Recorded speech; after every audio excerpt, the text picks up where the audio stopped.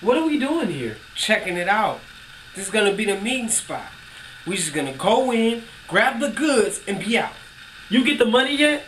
Nah, I ain't seen my uncle in like 2 weeks. So what the hell we gonna do?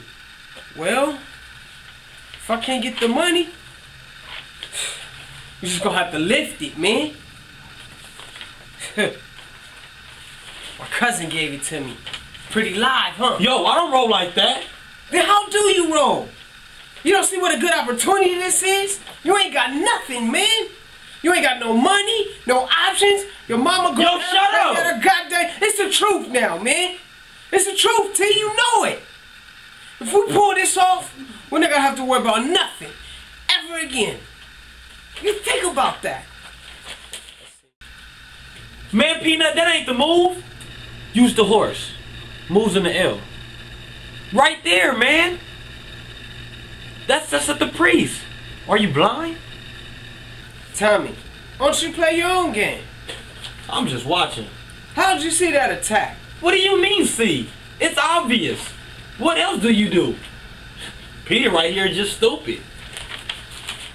He's in a better place now. Anyway.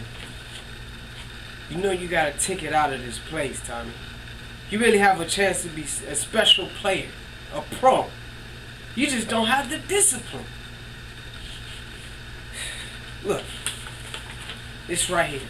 This could be you, T. Maurice Ashley did it. Who's to say you couldn't be next? Maurice who? Maurice Ashley, from Harlem. He's the first African-American international grandmaster. Her brother's a grandmaster? And he doesn't have to be the only one. Then why aren't you one? If I only had your natural talent, I would be. Then why aren't you one? Look, no, then why aren't you one? Then why aren't you one? No, then why aren't you one? Then why aren't you one? If only I had your natural talent, I would be. Come on, man. I ain't gonna embarrass myself at some white man's competition. You gonna think like that your whole life? What? Every time you get an opportunity, you just gonna throw it away because you're scared. You remember that? I ain't scared. You got talent, T. And that'll take you farther than color, class, or money any day of the week. You can play with these kids. And if I can't? It's not about whether you can or can't. It's about whether you will or won't. Where the heck you been, Tommy?